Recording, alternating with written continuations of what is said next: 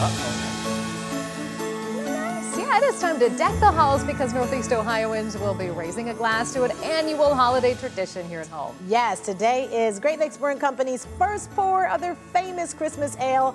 John Rutter, you hear the music, the lights are flashing. You got the tough assignment today. You're at the brew pub with more details on how you can get in on the festivities. And yes, we're in the Christmas spirit, loving your Christmas tie, my friend.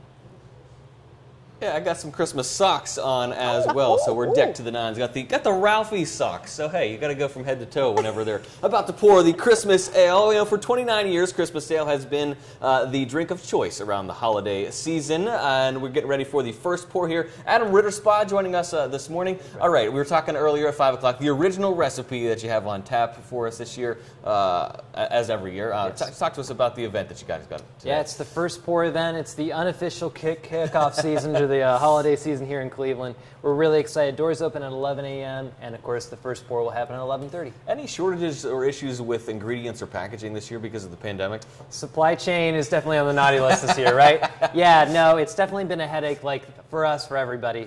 But thankfully, we were able to get the cinnamon, honey, and the ginger. There's going to be plenty of Christmas ale this year. Any COVID precautions that folks should be aware of when they're coming down here to take part in the festivities today? Yeah, so last year was a smaller event. We asked for reservations only. This year, you don't need a reservation, but we are asking you to bring your vaccination card or a proof of a negative test within 72 hours. All right, for anybody that likes to take it one holiday at a time, because everybody kind of gets uppity whenever you start talking about Christmas before Halloween or Thanksgiving, sure. You do have some opportunities for folks to celebrate the Halloween season with some haunted brew house tours. Yeah, Tell us about that. This is the first time we've ever done haunted brew house tours. They're going to take place right here in the brew pub. Now, all of the sessions have sold out, but last night we did add some sessions at 6:30 on Wednesday. You can find information about that on our website. Awesome.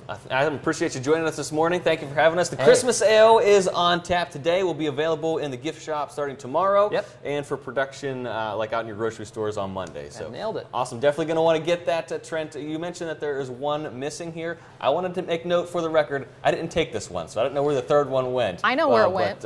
Yeah, we know where it is. Grinch is sneaking around. I think it was the There's ghost. a Grinch sneaking around. The ghost on that We put it haunted in tour. exactly. Oh, Trent's upset about that. He wants that can so badly. Thank you, John.